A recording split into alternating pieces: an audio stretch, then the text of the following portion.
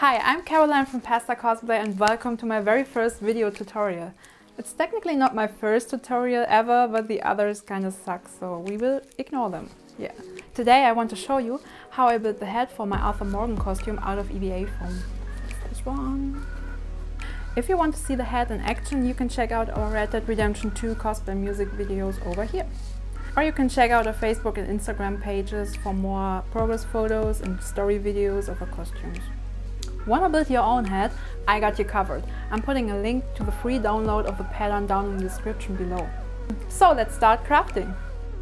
I made my first version of Arthur Morgan's head back in the beginning of 2019, so I already had a base pattern that I only had to update slightly. I traced it onto paper and I highly suggest you make yourself a paper mock-up as well. It took me quite some time to get the proportions right. I traced the pattern on 4mm and 5mm EVA foam and cut it out using a box cutter. Foam has a very smooth surface that doesn't look like leather at all. Luckily, you can easily imitate leather texture on foam by heating it up and pressing different kind of materials onto it. In my case, wrinkled aluminium foil heated by a flat iron was perfect. To get an even more uneven leather-like structure, I rolled up little balls of aluminium foil, heated up the foam piece with a heat gun and pressed it into the material with quite some force. Next up, I started gluing my foam pieces together using contact cement. Make sure you cover both sides in a thin layer of glue and let it dry for 10 minutes before sticking them together. The crown part of Arthur's head has a little crease which I imitated by cutting a little bevel out of the material before gluing it back together. The second part of the crown was heated up and pressed into a round bowl.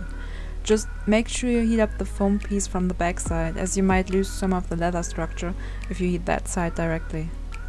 And that's what the head pieces should look so far. Now we get to sand them a little bit. I used my rotary tool to sand a few bevels into the edges of the crown pieces and glue them together like the pieces before.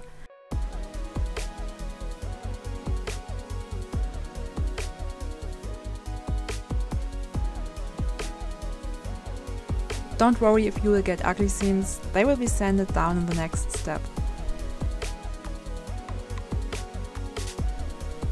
So that already looks quite a lot like Arthur's head, right? To make the seams of the different pieces even less visible, I covered them with some quick seal. It's super easy to apply and you're able to smooth it out with wet fingertips. Since Arthur's head is old and worn, it definitely needs some battle damage. I marked them up and sanded them in by using my rotary tool. Since the brim of a cowboy hat isn't perfectly flat, I heat-shaped it carefully around a round surface like this hairspray can. Next up, the foam head needed a primer. Luckily, the plastic dip I used for the job already had the perfect base color for that. To make the head look even more worn, it needed some weathering. I used acrylic and oil paints and applied them by using different techniques.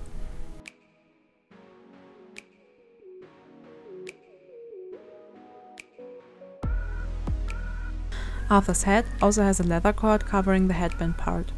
For that, I bought an actual leather cord in the right color and size and used some leftover leather for the details. You could totally use EVA foam for that though, I just came across the perfect leather band. After I hot glued the leather parts in place, the entire head needed a last layer of clear mud spray varnish. Not only does it protect the foam, but it also makes the look and feel of the surface more believable. So I hope you enjoyed my first proper video tutorial. If you have any questions, let me know in the comments below. If you enjoyed it, also let me know in the comments below. Alright, happy crafting!